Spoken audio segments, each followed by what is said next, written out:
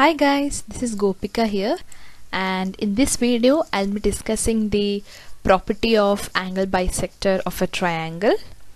And before discussing the theorem or the property, we need to recall few things that you learned in standard 9th. Okay, so I hope that you watched all the previous videos of this chapter, that is similarity, and you have understood the concepts. Now let's move on to the next topic, and before getting into it, let's recall few things.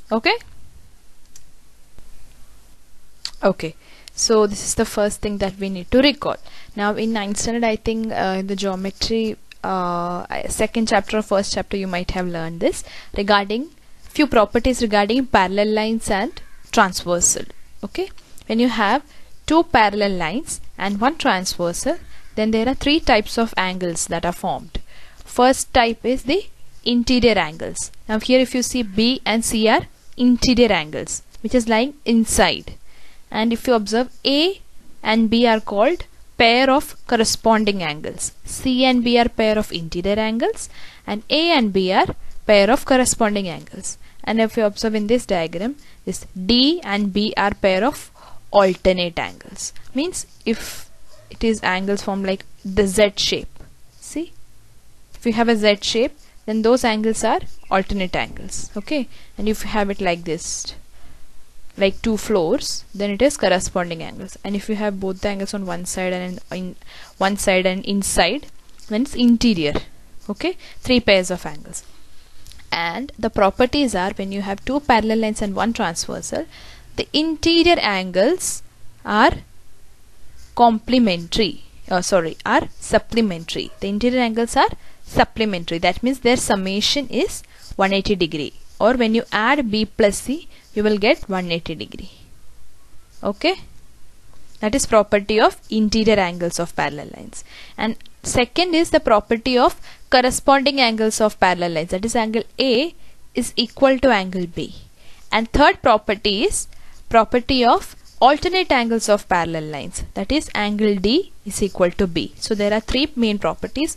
First property is interior angles are supplementary, that means their summation is 180 degree. Corresponding angles are congruent, and alternate angles are also congruent, means they are of equal measure. Okay, now in that, the second two properties, that is regarding the corresponding angles and alternate angles, these two properties we will use in this in the coming theorem, that is angle bisector property. That theorem we will use these two properties. Okay, the proof is also there, and if you are interested in the proof, you can pause the video and go through the proof. It is very simple, and if you have any doubts, please ask in the comment section. Okay, now let's see next property that we will need in the theorem. Okay, so this theorem you might have seen in, I think, congruence of triangles. In that chapter this theorem comes, that is isosceles triangle theorem. The theorem says, if two sides of a triangle are congruent, then the angles opposite to them are congruent. Isosceles triangle means those triangles with a pair of sides equal. If a pair of sides is equal in a triangle, then we call it a isosceles triangle. Okay, now in an isosceles triangle, the angles opposite to the congruent side is congruent. That is what the statement says. That means AB and AC are congruent, then angle ABC is congruent to angle ACB. That is what isosceles triangle theorem says. Now here in angle bisector theorem or in angle bisector property, we need converse of this theorem. Okay, so if you want to go through the proof, please pause the video and watch. And now what is important is converse of this theorem. So let's go to converse of it. So converse of isosceles triangle theorem. Now let's read this statement. Now this statement is what we will need in the angle bisector property of a triangle. So if two angles of a triangle are congruent, then the sides opposite to them are congruent. Okay, that is what converse says. Now if you have PQR is equal to PRQ, then claim is PQ is equal to PR. That is to prove. Okay, here also the proof is given. Proof is really simple. In this, what they do is, or what the important construction is, they draw a bisector of angle P. Okay, and this PQR is equal to PRQ is already given. And consider, after drawing the bisector, consider this as two different triangles, PQM and PRM, and we will use tests for congruency to prove that these two triangles are congruent. Once we prove that they are congruent, then we can say side PQ is congruent to side PR, since they are corresponding sides of congruent triangles. Okay, now how we prove the congruence? Now this PQM is equal to PRM is already given to you. Okay, and then by construction, this bisector divides angle P in two equal parts. So angle QPM is equal to angle RPM. Okay, so in both the triangles, two angles, corresponding angles are equal. We already got. Now we need one more factor to conclude about the congruence, and that is this common side. PM is common to both the triangles. So segment PM is congruent to segment PM, common side. So by ASA test, that is two angles and one side test, we have that PQM triangle is congruent to triangle PRM. So if PQM is congruent to PRM, then by corresponding sides of congruent triangles, we can say segment PQ is congruent to segment PR. Okay, simple. So pause the video and go through the proof if you are interested, but now we are interested in this statement, that because we will use it in angle bisector property of a triangle. Okay, so statement. So first was about parallel lines and the transversal, and then converse of isosceles triangle theorem. These statements are important and we will use it in the coming theorem. Okay,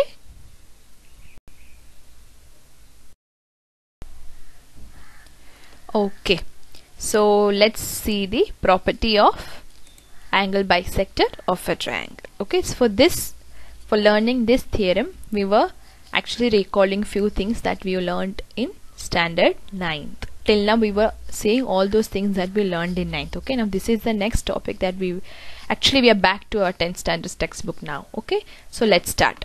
First, let's read the statement. The bisector of an angle of a triangle divides the side opposite to the angle in the ratio of the remaining sides. That means if you see this diagram, triangle ABC, now angles from angle C or from vertex C, if you draw an angle bisector, then the theorem says AE upon EB is same as CA upon CB. That means this bisector is dividing the opposite side in the ratio of the remaining sides. Okay, so CA upon CB is same as AE upon EB. This is the claim. This is what this statement of the theorem says. Okay, if you draw an angle bisector from one vertex towards the opposite side of a triangle, then that bisector divides the side in same ratio as of the remaining sides. Okay, so given in triangle ABC, bisector of angle C intersects segment AB. Bisector of C intersects AB at point E. To prove AE upon EB is equal to CA upon CB. Okay, so construction, we need a construction here, because let's see, the reason we will come to know as we proceed in the proof, because we will be using B.P.T or basic proportionality theorem here, and actually there are two ways to prove this theorem. The first way of proving, we will need B.P.T. Okay, and for that we need this construction. So what we do is, we have this bisector C. Okay, so we will draw a parallel line that is a line parallel to CE starting from B. Okay, and now this parallel line will draw parallel line, and now we need to extend this AC so as to intersect this parallel line at D. Okay, first I draw a parallel line which is parallel to CE, and then I extend this side till here. See this, till this arrow, so that this side and this parallel line intersects at D. Okay, so draw a line parallel to ray CE. To CE I am drawing a line which is parallel, passing through the point B, that means starting from B, and extend AC so as to intersect it at point D. Okay, so we are extending AC. Fine, so this is the construction. Okay, so let's see the proof. Okay, so while discussing the proof also we will need the diagram, so I have attached it here. Now let's see. First point is ray CE is parallel to ray BD and AD is transversal. Now if you observe, by construction CE is parallel to this line BD, okay, and this CB is a transversal, also AD is a transversal, okay. So if these are two parallel lines, then CD is also transversal and CB is also a transversal. Transversal means it is passing through both the parallel lines, or it is touching both the parallel lines, okay. A straight line which cuts both the parallel lines is a transversal. Now this CD, we can say that AD, in place of CD we can replace it by AD also, right? So AD is transversal of EC and BD. Now if AD is transversal, then what are the corresponding angles? ACE and CDB are corresponding angles. So angle ACE is equal to angle CDB. See here, this dotted one and this dotted one. If CE and DB are parallel lines and AD is the transversal, then ACE and CDB are corresponding angles. So first floor, second floor, okay, or like first floor, ground floor, we can see. If you tilt the diagram, it is much more clearer actually, but here also from CE and DB you can see ACE and CDB are corresponding angles, so they are equal. Now first we took AD as the transversal. Now let's see what happens if we take BC as the transversal or CB as the transversal. If you take CB as the transversal, you can easily find a pair of alternate angles over here. See Z, ECB and CBD is forming a Z over here. See, ACB and CBD. So here we can say angle ACE is congruent to, now taking BC as transversal, angle ECB is equal to angle CBD. ECB is equal to angle CBD. They are alternate angles. So first point was the corresponding angles when AD is the transversal. Next point is the alternate angles when BC is the transversal. Both the properties we used. Now third thing, we have that angle ACE is congruent to angle ECB. This is already given. ACE is congruent to BCE. Okay. Since C is the bisector, we know that these two angles are equal. Okay. Now if you observe first, second and third point, we can make out that angle CBD is congruent to angle CDB. Okay, from these three. CBD means angle CBD. This angle is congruent to angle CDB. Okay, this is equal to this and this is equal to this. Now these both are equal, so these both are also equal. Okay, clear? Now let's see. In triangle CBD, side CB is congruent to side CD. CB and side D are congruent. Why? Now in this triangle we got two congruent angles, and by converse of isosceles triangle theorem, if you have two congruent angles, then sides opposite to it are congruent. So CBD equal to CDB implies side CB is congruent to side CD. Okay, sides opposite to congruent angles. This is converse of isosceles triangle theorem statement we have used here. Okay, now congruent means CB is equal to CD. Okay, now in triangle ABD, if you observe ABD, EC is parallel to BD. Alright, EC is parallel to BD. This is by construction, and here we can apply the basic proportionality theorem. Okay, now let's see how this diagram looks when tilted. See over here, if you notice, now the same diagram I have tilted it, and if you see ABD in this triangle, EC is parallel to BD. We have one line which is parallel to one of the side of the triangle, and this line is cutting one side at point E and the other side at point C. Then it cuts the sides in same proportion. That means AE upon EB is equal to AC upon CD. This is what basic proportionality theorem says. Okay, so by basic proportionality theorem we can conclude this, that is AE upon EB is equal to AC upon CD. Clear? Fine? Okay, so once we have applied the basic proportionality theorem, next is, now we got here that CB is equal to CD, that is a fourth point. CB is same as CD. Now here this CD I can replace it by CB.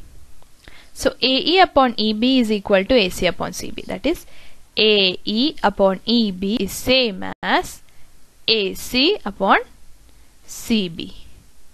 Okay, so this bisector is dividing the opposite side in same ratio as of the remaining sides of the triangle. So this is what we needed. Okay, clear? So I hope you understood the proof. Now once again I'll go through the proof. Okay, so first is, you have a triangle and you have an angle bisector, and then it is cutting the opposite side at point E, and you construct a line parallel to the bisector from one of the vertex, and then you extend the other side so as to intersect that parallel line. Okay, and then you actually wanted you are going to apply the B.P.T in the later stage, but before that you need to prove the equivalence of CB and CD, or equality of CB and CD, so that you can replace CD by CB. For that equality we will use properties of parallel lines and a transversal. First properties of corresponding angles, and then we use property of alternate angles with two different transversals, and then we get that the two angles are equal, these two angles are equal, these two angles are equal means CB is same as CD. Once you get CB is equal to CD, you apply basic proportionality theorem on ADB and then replace CD by CB, and then you arrive at the answer. Okay, simple.